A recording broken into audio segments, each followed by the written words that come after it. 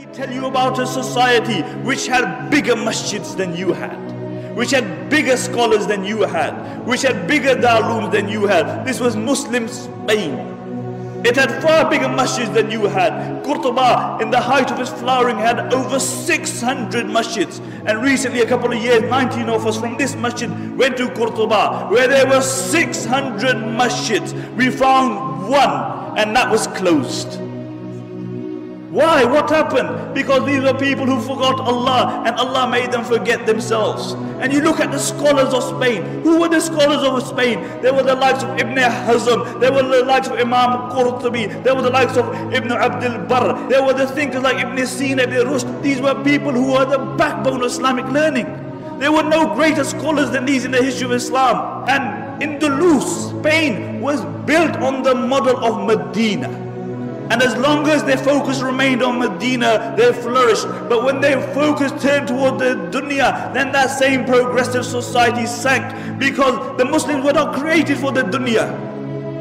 The Muslims were not created for the dunya. The Muslims were created for the hereafter. We are Abdullah. We are the slaves of Allah subhanahu wa ta'ala. And the highest status that we can reach is that we will remain the slaves of Allah subhanahu wa ta'ala. This very society, Spain, when their own people, their focus became the dunya, then every single person was concerned about himself. He was concerned about his own kursi. And the narrations mention that the rulers of Spain, what they would do, that the Muslims would actually make treaties with the Christians, and they would fight against their own Muslims. They would fight against their own Muslims. And really these were the Abu Righals of that time. And throughout history you will find Abu Righal. Do you know who Abu Righal was? Do you know who Abu Righal was? Abu Righal was a man who lived in Taif. And when Abraha, the Yemeni Christian governor, came to destroy the Kaaba, Abu Righal told him, look, I'll show you where the Kaaba is as long as you give me a few pounds.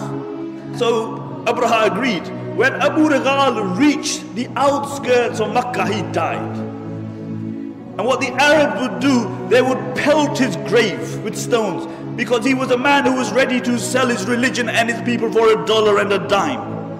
And until today, the Arabs say, if they see a person of a deceptive nature, they say, Huwa Abu Righal. He's Abu Righal. And these were the Abu Righals of that time. And one place after the other fell in Muslim Spain. One place after the other, until there was only one place left, and that was Granada. And Granada fell 50 years after the rest of Spain.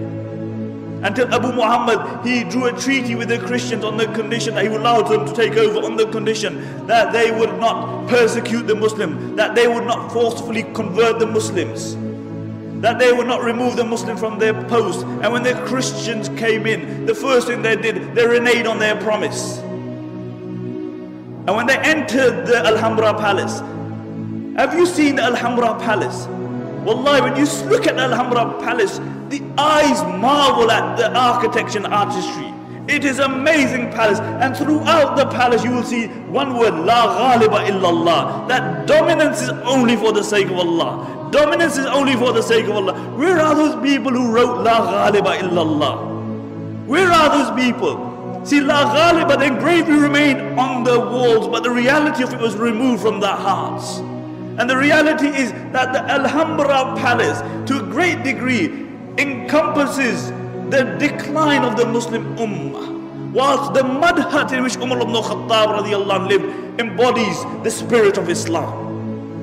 And really, when these Christians, they walked into the Alhambra, they found the highest place that they could find, and they erected a crucifix there. And when Abu Muhammad saw this, he began to cry. He began to cry, and his mother rebuked him. She said, why are you crying like a woman when you couldn't defend it like a man? Why are you crying like a woman when you couldn't defend it like a man? And this is our state today, really. We whinge about everything. We blame everybody else besides ourselves. We blame the Christians, we blame the Jews, we blame everybody else. But it's one person we don't blame, it's us. We even blame time. The zamana yesaya.